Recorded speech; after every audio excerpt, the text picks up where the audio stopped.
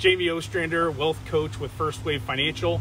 We are in an election season, and we wanted to share with you a video that we think is timely and helpful in putting in perspective your vote and how it matters in this election.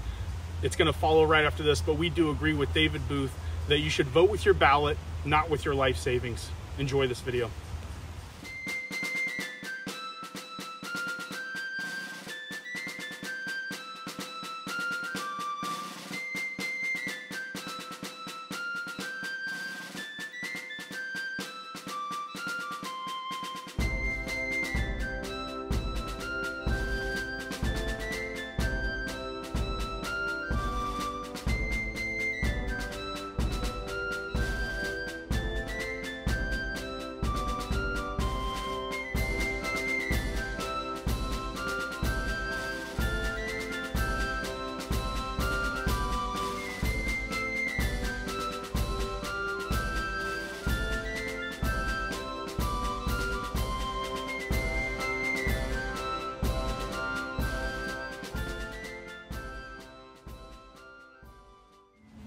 Hi, Robert DeVries, wealth coach at FirstWave Financial. Hope you enjoyed the video that Jamie just introduced.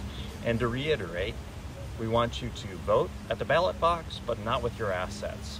We have some information provided as a link to this video that demonstrates that statistically the important thing is staying invested, but not because of which party is in control.